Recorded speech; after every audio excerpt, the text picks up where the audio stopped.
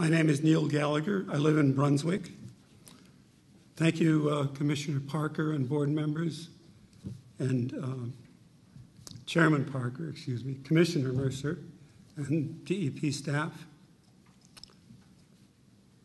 Before approving the revised mining rules, ask yourself if you know of a single case at any time, anywhere in the world, where extensive mining did not lead to any significant damage, or where there was full remediation and the responsible company fully covered all the costs.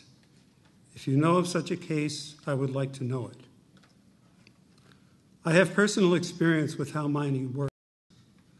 I grew up in Scranton, Pennsylvania, once the coal capital of the country, within a block of an exhausted anthracite breaker and the huge pile of tailings called column it left behind. It was ugly, but our neighborhood was fortunate in that it never caught fire. Many of the column piles did, and the fires can burn for decades, stinking, causing respiratory diseases, and peeling off house paint. Some communities never recover. And then I have a link to an article about a town near Scranton where there was a fire in 2014. I know that DEP and the mining companies will say, oh, that was a different era. That was not Maine, and coal is not the resource here. All very true, yet the basics are the same. Corporations are machines made to make money. And when there is an activity that loses money, they drop it, and they find a way to avoid paying for the consequences, or they go bankrupt and leave the local jurisdictions holding the bag. This is what happened in the coal region. This is what happened with the Callahan mine, closed to mining in 1972 and still fouling the beautiful Brooksville area. And this is what will happen to Bald Mountain or to any other potential mine in Maine. The only protection an area has is to get an irrevocable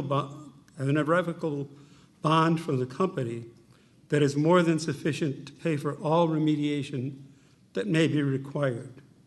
The safeguards in these regulations do not come close to doing that. It is an open question whether any upper bound can be put on the cost of the environmental damage that mining could cause, or whether a price could be put on permanent damage to an area's land, air, or water. I don't have this in the text because I just learned it from earlier testimony, but the amount of money required for fixing Callahan was set at $23 million. And as we heard, it's gone up to $45 million. The contingency fee that's proposed in these rules is 20%. And if you do the math, the difference between $45 million and $23 million is a lot more than 20%.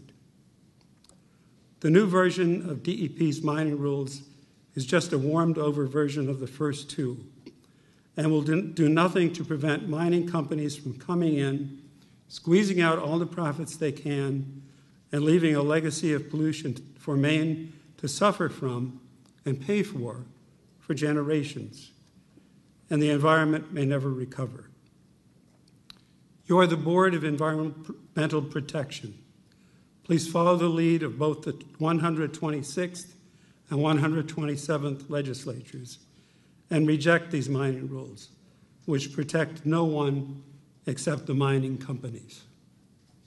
Thank you. Any questions?